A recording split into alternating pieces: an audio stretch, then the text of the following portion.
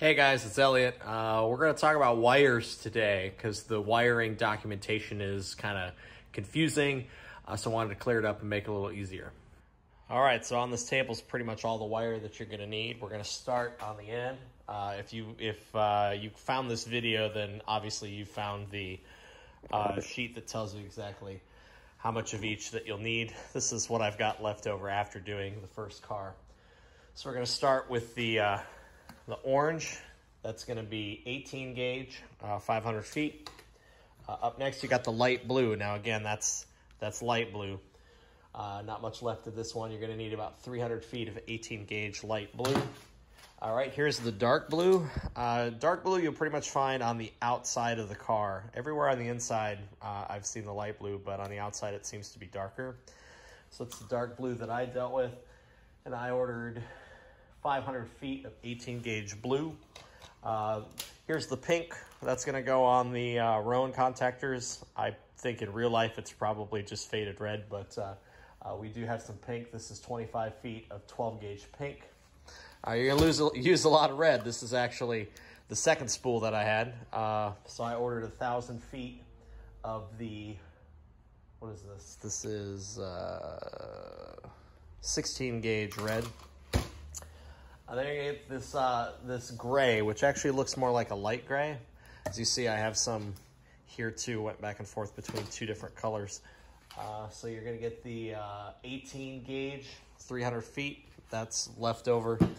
You're gonna get into the black. Again, I got 1,000 feet of 16 gauge black. Some of that green there, 25 feet of 18 gauge green, along with 25 feet of 18 gauge white. And then last but not least, the 200 feet of 12 gauge yellow. So that's gonna be all your wires. Then we're gonna get into this neoprene hosing to simulate the wires. Here's some of the smaller, that's the 3/8. And then here's the 1/2 by 3/4. That's gonna be the bigger stuff. That's about what I had left over after ordering all that. And then get yourself a big old bag of zip ties. You're gonna need some big size ones and some small size ones. So that is what you're gonna need to start your wiring. All right, here we are on the Kulka on this side. Again, the top row is gonna come out and disappear back there behind the janitrol tank. And the bottom is gonna come loop around and go into the end right there. Here in the back of the car, here's the Kulka on the side here. Again, the wires are blue, black, red, red, blue, black, red. They're real short because they disappear into this wire loom. That wire loom runs along the car, comes back here, and is gonna disappear under there. On this nut right here, you're gonna get the two wires that come from this capacitor. This capacitor's yellow wires are going to run to the other Kulka we'll film. These wires right here, same color as before, they disappear under the deck lid. We'll come to this one right here. Again, kind of hard to see. The top ones are going to come around and disappear into the metal heatsink.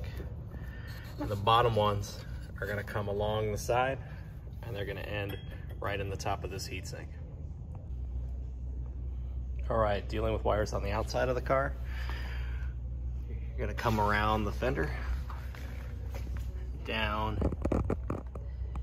into the hose. I cut it there.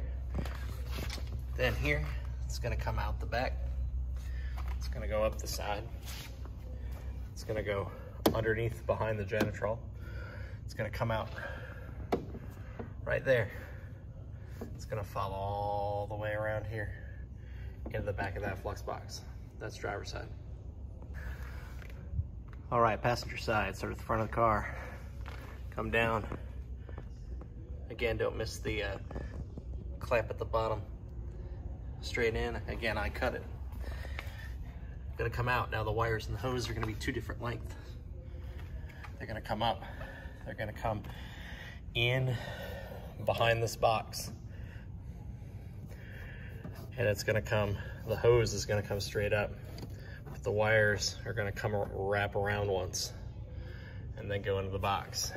These 3 wires right here that also disappear behind the box are coming from those Canon elbows behind the red capacitors. All right, rear of the car. I gave you a length in there. Really what you're gonna wanna do is just probably adjust it based on how close together your flex boxes are, but that's how it should look right there. All right, we'll try right here with the glove box lid. The row on the bottom comes down around the corner, terminates in the same spot as the other ones. The ones on the top come all the way down and come underneath where the radio should be. There's another set of wires there that goes in that same spot. That's gonna come from the heat sink on top of the radio. All right, here are the dash boxes. There's 2 sets that come out of the dash boxes. That side that comes out of the right, that side's gonna go down in between the time circuits, down along the side of the car, and it's gonna end underneath. Dash boxes are gonna come out of the dash boxes. They come down around the corner and they terminate underneath there. And then this strand right here with the hose and the 2 smaller hoses, it's gonna run all the way around the binnacle, in between and down the side. Let me come around to the side so you can see where it terminates. It's gonna come down the side with those 2 hoses right here that terminates underneath the car. All right, the wires on the back of the compass come out of the compass, combine into this wire loom, come all the way down, and again, terminate right there underneath the dash. So the wires from the compass. All right, here are the dash boxes. There's 2 sets that come out of the dash boxes. That side that comes out of the right, that side's gonna go down in between the time circuits, down along the side of the car, and it's gonna end underneath. Dash boxes are gonna come out of the dash boxes. They come down around the corner and they terminate underneath there. All right, and here is the Rowan contactors.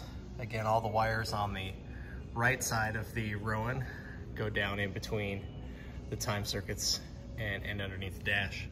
And all the ones on this side go down this side and terminate into the wire loom down the side of the dash.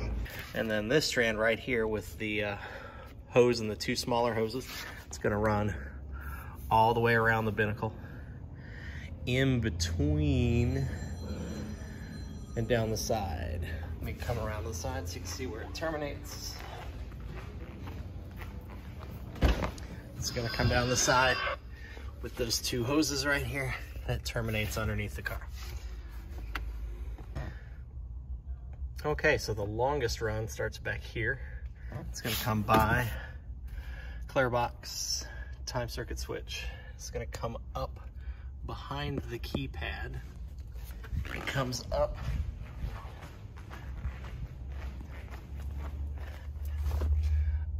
and around the time circuits in between the surrounding gauges along the top,